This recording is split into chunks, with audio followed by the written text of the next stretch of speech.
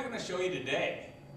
Hey, I got a little mini tramp here. A lot of people are talking about, what do I do if I got 10 minutes, 5 minutes to work out? Well, one of the things I do on a regular basis, I use my mini trampoline. And again, it's real safe, really effective, and again, it's short and quick and it's fun. Put some good music together. All right, so we're just going to start with a couple basic movements here. All I'm going to do is hop in one place. So again, if you're looking at improving I ruptured my patella tendon years ago, so my right side is not as stable as my left. So if you're going to get ready for skiing or playing tennis or racquetball. So I'm just hopping back and forth.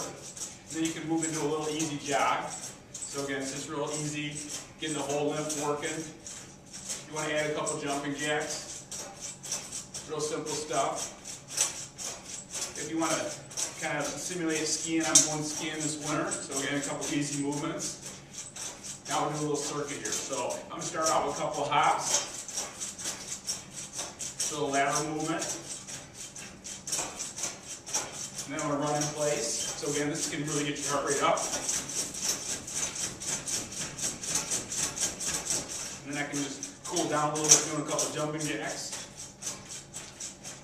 So if you want a couple minute workout in between your weights, if you're doing that, give yourself a little mini tramp, get creative, and have some fun with it. Until next time.